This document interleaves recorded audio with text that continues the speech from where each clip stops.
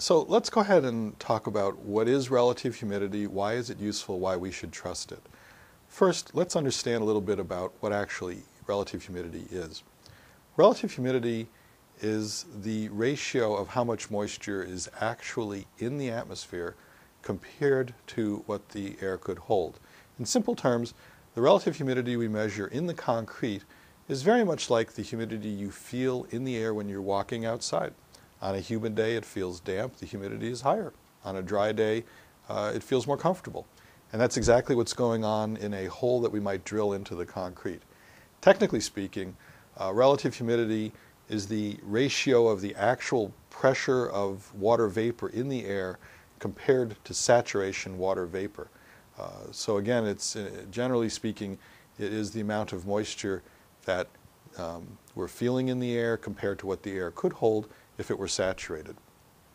And when we drill a hole in the concrete and put a moisture sensor in there, we're simply measuring the relative humidity in that hole in the concrete. Okay, let's go ahead and talk about why relative humidity is truly a useful technique. On this next slide, we see a schematic diagram of a concrete floor system. The gray area represents the concrete. There are little blue bubbles representing moisture in the slab.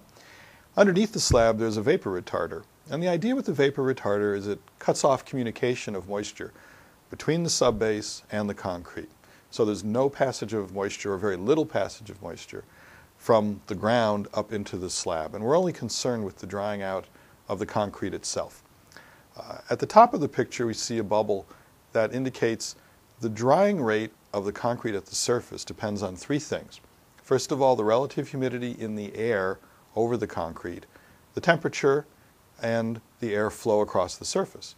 So if we want to maximize the drying of a concrete slab, the things we're going to do are have a dry environment, lowest relative humidity possible over the floor, warmer air, and move the air around.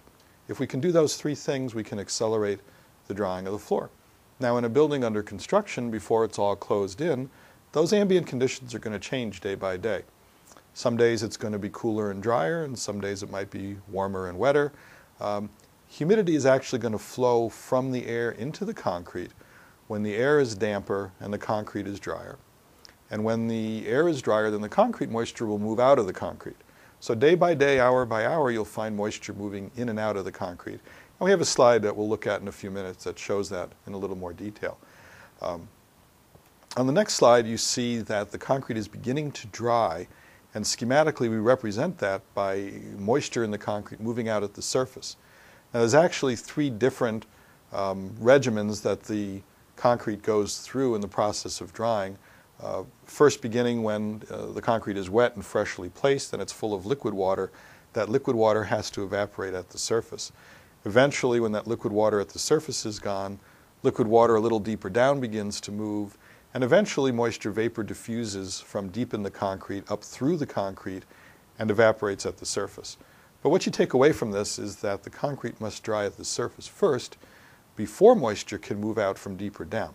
So at any point in time, as we see in the next slide, the concrete's going to be drier at the surface and wetter deep down. This is true for virtually any concrete slab after it's been drying for anywhere from a few days to many months.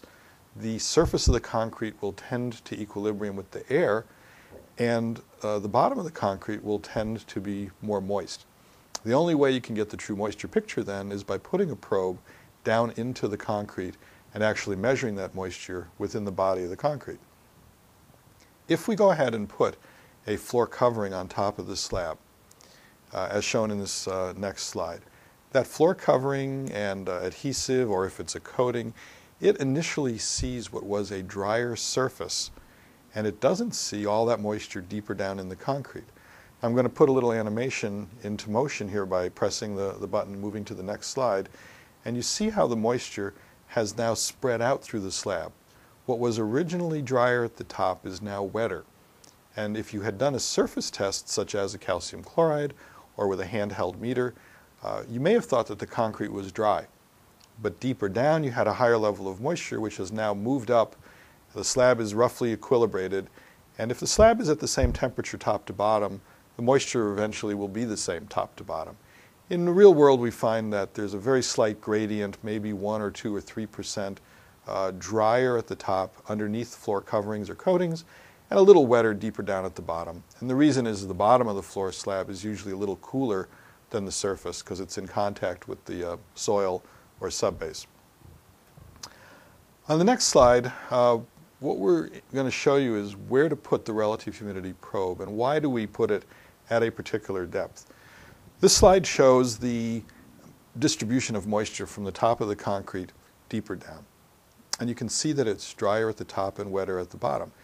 If you go to about 40% depth and put a probe into that depth, that's the value that eventually will equilibrate throughout the slab after it's covered with a floor covering.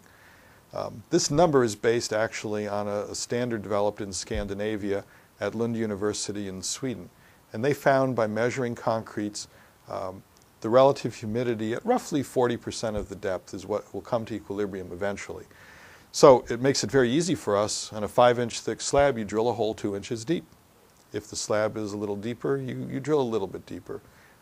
And that way you measure the true moisture picture that will eventually be seen by the floor covering or the adhesive or the coating at the surface.